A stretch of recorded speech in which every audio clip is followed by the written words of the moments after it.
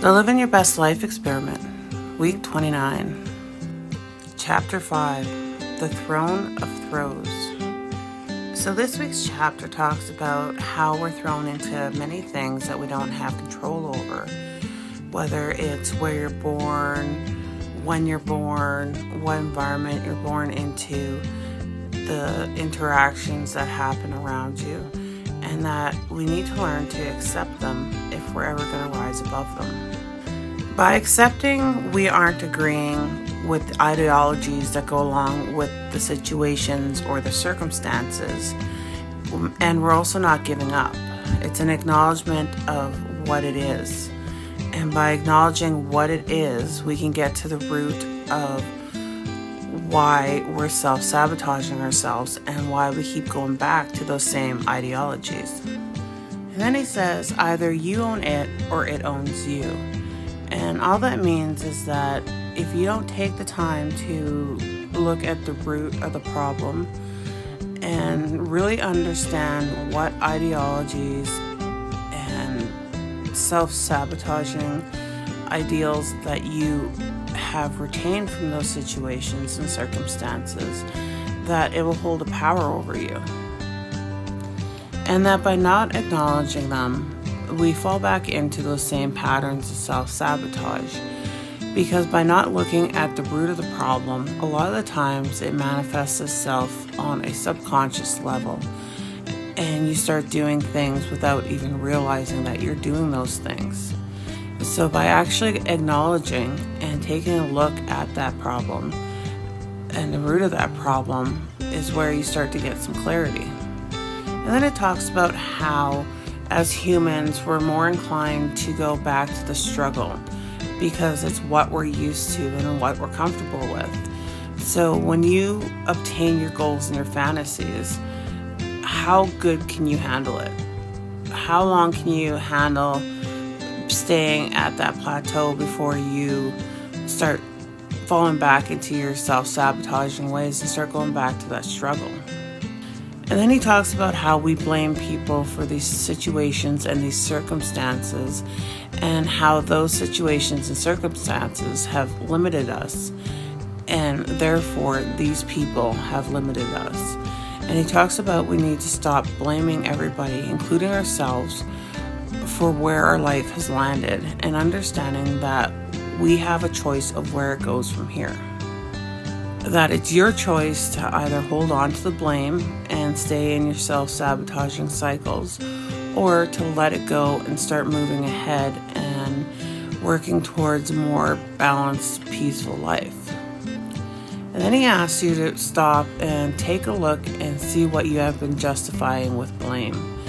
What scenarios have you come up against where you can either directly or indirectly put the blame back onto a situation that you've been in, or the circumstances that you come from, or not having the resources that you think that you need?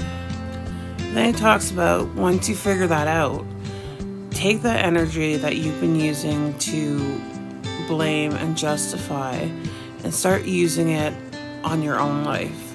Start bringing that energy back to yourself and putting it towards yourself and your goals of working towards a more balanced, peaceful life.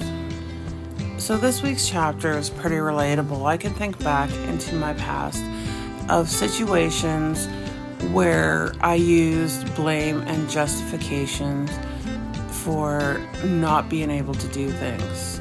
One thing that is a very big one would be my anxiety. That for a lot of years it was very easy to lay blame for the cause of my anxiety, but at the end of the day, laying that blame didn't accomplish anything.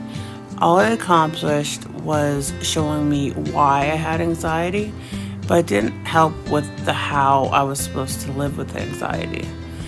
And putting aside those blames and accepting that this is the situation and being able to look at it from that point of view is when I really started making progress. The other thing I found this chapter insightful for was thinking back to conversations I've had in the past with people when they say that they can't do things, and relate it back to circumstances or situations that they've come up against.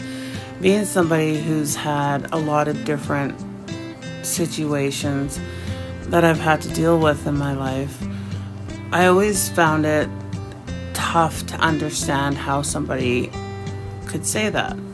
Because for a lot of things in my life, I always took on the mentality that it's not about whether or not I can do them, it's a matter of how I am going to do them. And not being really able to relate to those conversations. And I found that this chapter just really nails it home to where those people are coming from and gives me a better understanding. So overall, for myself, I feel like this chapter hasn't had a huge impact on my life.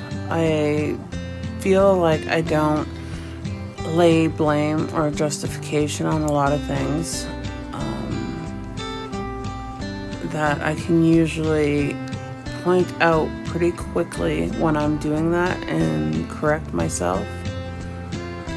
By being able to point out that this is the situation now and what do we need to do to deal with it, I feel that when we focus on things that we can't control, like the actions of people or circumstances, then we're in a position where we can't do anything, and we really need to focus on the things that we can control. So until next week, I hope everybody has a great week. Bye.